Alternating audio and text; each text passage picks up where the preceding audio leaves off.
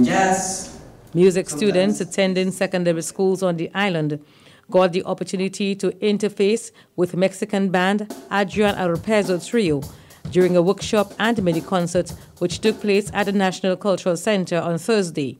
The workshop targeted primarily students with an interest in the jazz genre.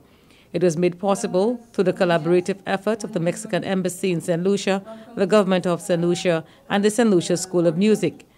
As you may be aware, as part of the legacy of the festival, and there is an educational component. There's always an educational component, and in this case, the St. Lucia School of Music is always happy to partner with those agencies to be able to give those rare opportunities to our students to see, those wonderful and spectacular musicians. The workshop also provided an opportunity for the students to practice the listening as well as the analytical skills, two very important components of the CXC music program.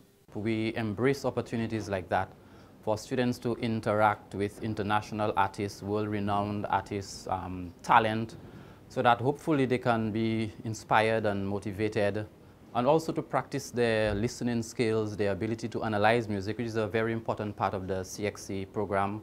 So I think it's a good opportunity. I'm hoping that by the end of it, they would have learned a lot, and like I said, be inspired to continue with their music.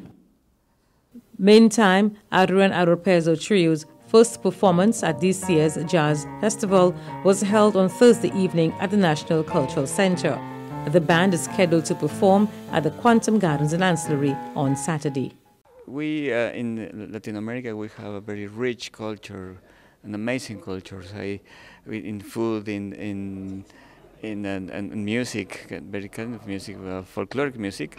So the idea is to mix a little bit this folkloric music with the jazz tradition, with the European harmony and culture, and this is the mix, and that is what jazz is so amazing music. Such collaboration could only augur well for the development of music in schools. From the Government Information Service, Julita Peter reporting.